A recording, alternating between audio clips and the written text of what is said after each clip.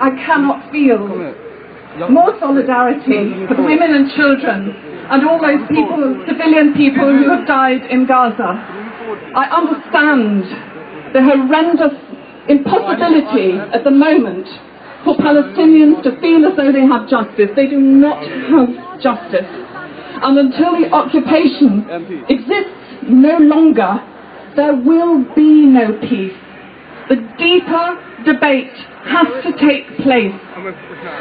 I attended the debate in Westminster Hall a couple of days ago, and there are many MPs who are hugely supportive.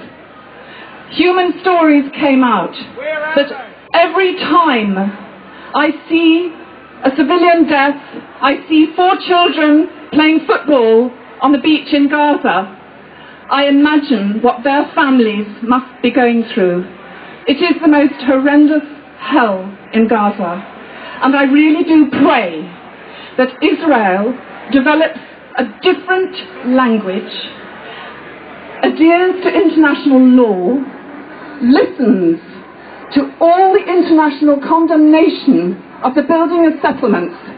I pray that it listens in a completely different way.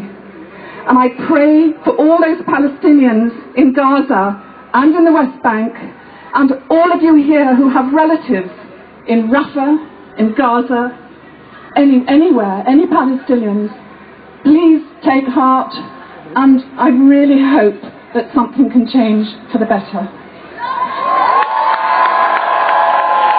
Thanks very much, Jocelyn.